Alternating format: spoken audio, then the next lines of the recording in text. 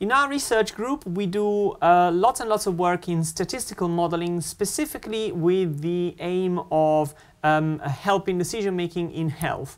And that means effectively, for example, testing whether interventions like drugs are not only effective in curing people, but also affordable for the NHS.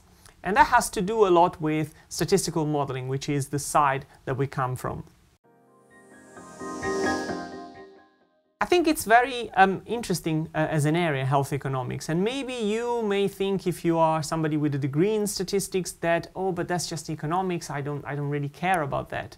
But that's not the point. I think health economics is a very wide discipline with lots of different perspectives, and statistics is instrumental to many of those perspectives.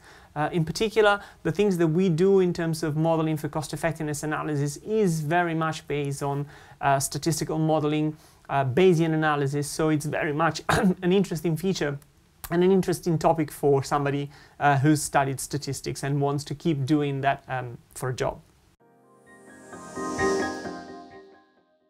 This is a very interesting area for potential work after the master's is completed, because there are several companies working in consultancy, several pharmaceutical companies who are interested in the area of health economic evaluation, decision analysis, and there is a clear need for statisticians to be more and more involved in this market.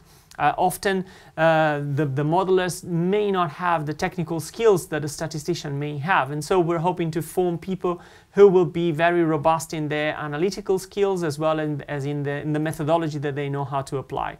And potentially there will be a very strong demand for people like this.